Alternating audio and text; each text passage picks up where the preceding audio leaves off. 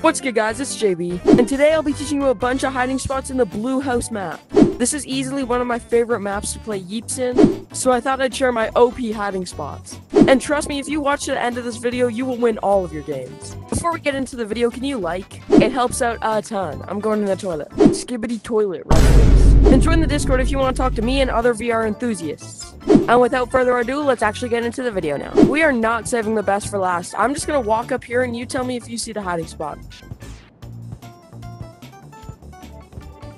You see it? Well, if you come over here and look up at this roof, it's actually not a real roof. I built it and no one will ever find me. But straight up, who knows that there's an extra space here? But anyway, this hiding spot is made out of these bricks and this blue, dark blue paint. I'm gonna destroy it! Like, be for real, when's the last time you looked up there? Our next spot is also on this floor, and it uses the same technique. It's a lot of setup just like the last one, but we're gonna want to fill this entire thing in with, like, these two squared blocks. Then we're gonna paint them all dark blue. Then we're gonna grab onto this one, or, I mean, really anyone. I'm just gonna go for this one for the sake of the video. And then we're just gonna hide here. Extra points if you put some decoys over here, and, like, a voice decoy inside here. Like, that would go crazy. This one's really OP, too. Yesterday I was doing a 1v1 with my friends, and this third hiding spot almost made them win. So if you can't see, we're on the side of the house, like the side that's not filled with stuff. And then we're going to place a block right there. Then we're going to paint it dark blue, and then you're going to do the same to the other side and paint it dark blue. No one is going to know you're here as long as you're not like, ooh.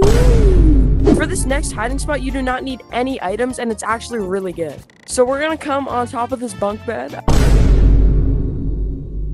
And we're literally just gonna pick this up and put it down like this. For some reason, people just walk down here expecting there to be something and then don't check this block.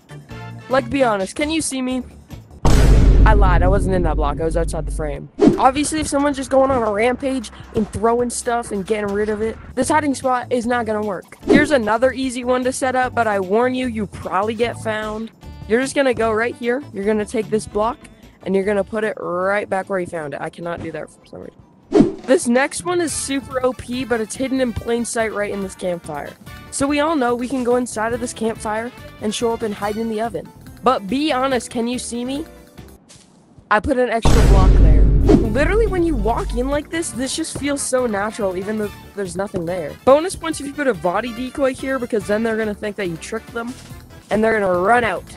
Now this next spot is absolutely dirty because a lot of people forget about it. Alright, try to find it. You see, it's right there. I put a pillow and colored it the same color right there. And then I went up here, I can put this here and just sit up here in this 1x1 space. But anyway, now you should be a Blue House god. If this video helped you, make sure to like the video. Make sure to join the Discord too, it's really cool. And without further ado, I'll see you later. Was that a cool thing I did? I hope it was.